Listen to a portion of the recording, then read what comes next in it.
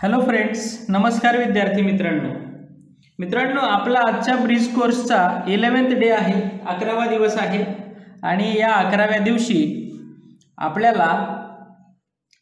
दिवशी आपल्याला कन्सेप्ट कोणती समजून घ्यायची आहे, रेसिप्रोकल और मल्टिप्लिकेटिव्ह इनव्हर्स।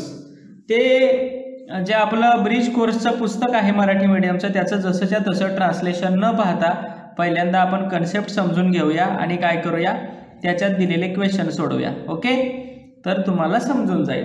आता या ठिकाणी मी इथे एक एक्झाम्पल लिहितो। समजा या ठिकाणी बघा 3/1 मल्टिप्लाय बाय 1/3 याचा आन्सर आहे 1। तर कसं काय बघा, आता इथंच मी हा क्वेश्चन लिहितोय 3/1 मल्टिप्लाय बाय 1/3 समोरासमोर मल्टिप्लिकेशन केलं बघा, 3 1 जा 3 आणि इथं सुद्धा 3 1 जा 3 आणि 3 ला 3 ने डिवाइड केलं तर आन्सर येते 1। आता इथं गंमत काय झाली बघा, पहिला फ्रॅक्शन कोणता आहे बघा 3/1 आणि दुसरा फ्रॅक्शन कोणता आहे 1/3। म्हणजे काय केली, न्यूमरेटर आणि डिनॉमिनेटरच्या आदला बदल केली, खालचा नंबर वरती वरचा नंबर खाली, असं करून जर आपण मल्टिप्लिकेशन केलं आणि या मल्टिप्लिकेशनचा आन्सर जर 1 येत असेल तर 3/1 आणि 1/3 हे एकमेकांचे मल्टिप्लिकेटिव्ह इनव्हर्स आहेत असं म्हणायचं। त्यालाच रेसिप्रोकल असं सुद्धा म्हणतात। ओके, म्हणजे काय करायचं, न्यूमरेटरच्या जागी डिनॉमिनेटर, डिनॉमिनेटरच्या जागी न्यूमरेटर। आता पुढचा एक्झाम्पल बघा 6/7 मल्टिप्लाय बाय 7/6 याचा आन्सर सुद्धा 1 येणार आहे। कसं बघा, 6/7 मल्टिप्लाय बाय 7/6 इथं सुद्धा बघा डिनॉमिनेटरच्या जागी न्यूमरेटर घेतलाय, म्हणजे उलटा पुलटा केला। इथं 6 आणि 7 या दोघांचं समोरासमोर मल्टिप्लिकेशन झाल्यावर किती येणार 42 येणार। इथं सुद्धा 6 7 जा 42 येणार, 42 ला 42 ने डिवाइड केल्यावर किती येणार आहे 1 येणार आहे। आता पुढे बघा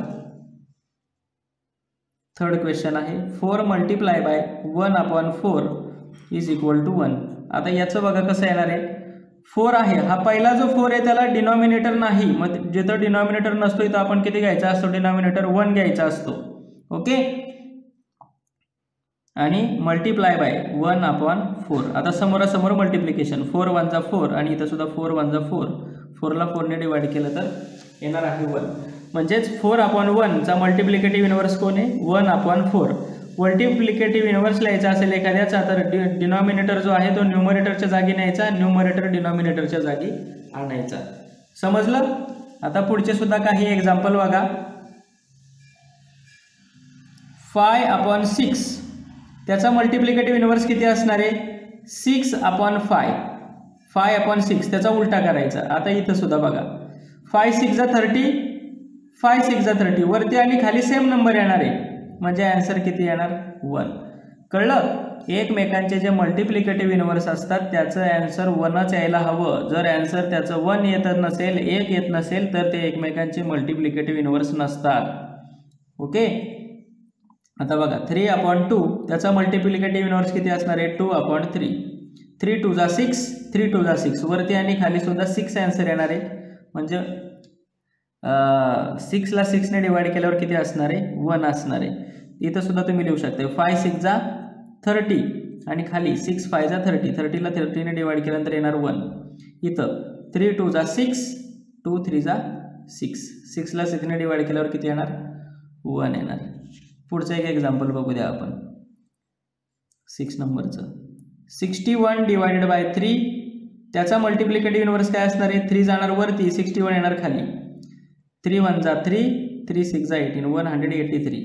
इथं खाली सुद्धा किती येणार आहे 183, 183 ला डिवाइड केल्यानंतर किती येणार 1 येणार आहे। म्हणजे हे 61/3 आणि 3/61 हे एकमेकांचे काय आहेत मल्टिप्लिकेटिव्ह इनव्हर्स आहेत। ओके, आता आपण त्याच्यामध्ये जे क्वेश्चन दिलेले आहेत ते क्वेश्चन पाहूया। ओके, आता बघा क्वेश्चन पाहूया। Question right the multiplicative inverse of, आपल्याला काही संख्या दिलेल्या आहेत, काही नंबर दिलेले आहेत, त्यांचा आपल्याला मल्टिप्लिकेटिव्ह इनवर्स लिहायचा आहे. तर पहिला नंबर आपल्याला दिला आहे 7. आता 7चा मल्टिप्लिकेटिव्ह इनवर्स किती असणार आहे बघा. आपण इथे लिहूया आन्सर. Multiplicative inverse of 7.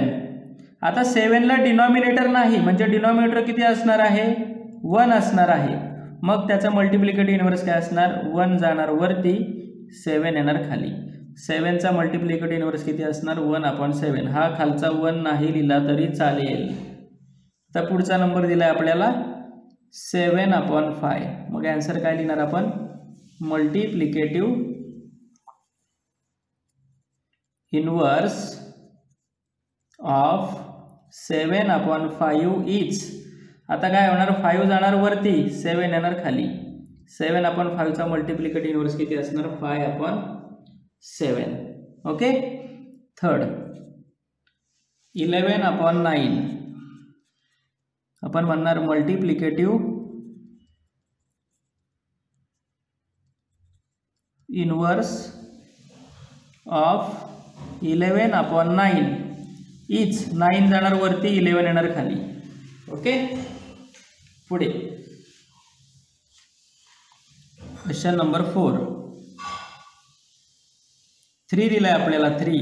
मग 3चा multiplicative inverse, multiplicative inverse of 3 is. आता 3ला डिनॉमिनेटर आहे 1, मग 1 जाणार वरती, 3 येणार खाली, 1/3. पुढे 5, 1/3. ओके. मग मल्टिप्लिकेटिव्ह इनवर्स ऑफ 1/3 इज. आता 3 जाणार वरती, 1 येणार खाली, म्हणजेच काय येणार, फक्त 3. खाली 1 नाही लिहिला तरी चालतो. आता पुढे 6 नंबरचा क्वेश्चन. 1. तर multiplicative inverse of 1. Multiplicative inverse of 1. आता बघा, इज तुम्ही काय करणार, याला डिनॉमिनेटर आहे समजा 1 म्हणणार तुम्ही, आहे की नाही. 1 वरती नेणार, 1 खाली आणणार. 1ला 1ने डिवाइड केल्यानंतर आन्सर किती येणार आहे, 1च. म्हणजे 1चा मल्टिप्लिकेटिव्ह इनवर्स किती येणार आहे, 1च असणार आहे. Question number 7. 17/6. मग आपण म्हणणार मल्टिप्लिकेटिव्ह इनवर्स ऑफ 17/6 इज. 6 जाणार वरती, 17 येणार खाली. पुढे question number 8. 19/6. Multiplicative inverse of 19/6 is. 6 जाणार वरती, 19 येणार खाली. ओके. आता 9 नंबरचा क्वेश्चन सगळ्यात इम्पॉर्टंट आहे. 0 म्हटलं आपल्याला, 0 आणि 0चा मल्टिप्लिकेटिव्ह इनवर्स आपल्याला लिहायचा आहे. तर मित्रांनो, तुम्हाला सांगतो 0चा मल्टिप्लिकेटिव्ह इनवर्स आपण लिहू शकत नाही, कारण की 0ने कोणत्याही फ्रॅक्शनला, म्हणजे याचा जर उलटा तुम्ही केला फ्रॅक्शन, तर त्या फ्रॅक्शनला जरी मल्टिप्लाय केलं तुम्ही तरी आन्सर किती येणार आहे, 0च येणार आहे. आणि जेव्हा आपण मल्टिप्लिकेटिव्ह इनवर्सने मल्टिप्लाय करतो तेव्हा आन्सर आपल्याला काय हवं असतं, 1 हवं असतं. पण 0ने जेव्हा मल्टिप्लाय कराल तुम्ही याच्या मल्टिप्लिकेटिव्ह इनवर्सला, तर आन्सर किती येणार आहे, 0 येणार आहे. समजा तुम्ही त्याचा मल्टिप्लिकेटिव्ह इनवर्स घेतला, तर याचा उलटा करून जर तुम्ही त्याला मल्टिप्लाय केलं तरी 0ने कोणत्याही फ्रॅक्शनला मल्टिप्लाय केलं तर आन्सर 0 येतं. मल्टिप्लिकेटिव्ह इनवर्सने मल्टिप्लाय केलं तर आन्सर 1 येतं. 0 येत नाही, याचं आन्सर 0 येतं. म्हणून 0चा रेसिप्रोकल किंवा 0ला मल्टिप्लिकेटिव्ह इनवर्स नसतो. मग आपण या ठिकाणी काय म्हणणार, 0 कॅनॉट हॅव मल्टिप्लिकेटिव्ह इनवर्स. त्यालाच रेसिप्रोकल सुद्धा म्हणता तुम्ही, मल्टिप्लिकेटिव्ह इनवर्स. 0ला मल्टिप्लिकेटिव्ह इनवर्स असू शकत नाही. आता 10 नंबरचा क्वेश्चन बघा, 7/5. मग आपण म्हणणार